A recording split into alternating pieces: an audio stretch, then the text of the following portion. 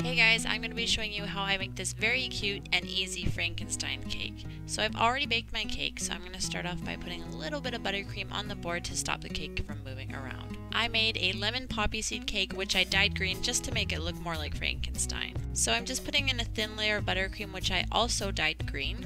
Then I'm going to put the top of the cake on and apply a thin crumb coat. And when I'm all done with my crumb coat, I'm just going to put the cake in the fridge for about 10 minutes just so it can firm up before we put our final layer of icing on.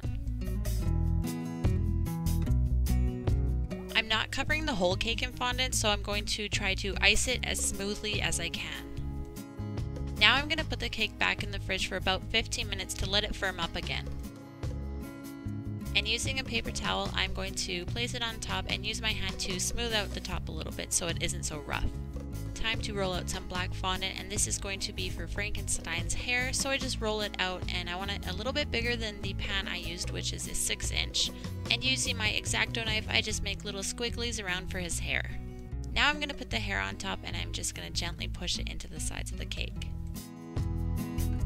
Taking a little bit of black fondant, I'm going to roll it out into a snake and then cut one big piece in 3 little pieces. This is going to be for the little stitches on his face, and I'm just going to apply it using a little bit of water.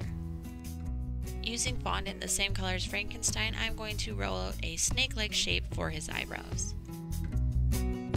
With the same colored fondant, I'm also going to roll out just a little ball for his nose. I'm going to roll out some white fondant for the eyes, and then using a piping tip I'm going to cut out some circles. And for the pupils I'm just using some black fondant. And then I'm also going to add a little white ball of fondant just to kind of finish off the look.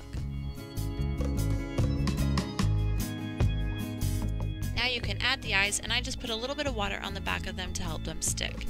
Frankenstein is almost done. Now we're just going to add the bolts that are on the sides of his neck. So I'm just rolling out some gray fondant, and I'm just going to play with it until it resembles a bolt.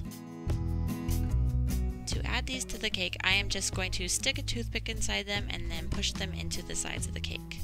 So there you go guys, there is a very easy and cute Frankenstein cake. Thanks for watching. Bye!